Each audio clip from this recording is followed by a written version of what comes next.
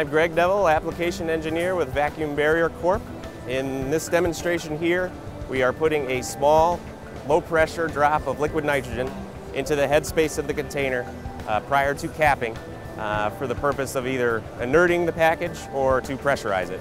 Nitrogen is an inert gas that comprises about 78% of our atmosphere, and it expands 700 times its volume when changing phase from a liquid to a gas. By putting this drop into the headspace prior to capping, we're able to trap this expansion and pressurize the container. Industries where we have used this process include beer and wine, food and beverage, automotive, and even for some household cleaning products that absorb oxygen. Please visit our website for more information, www.vacuumbarrier.com. Thanks.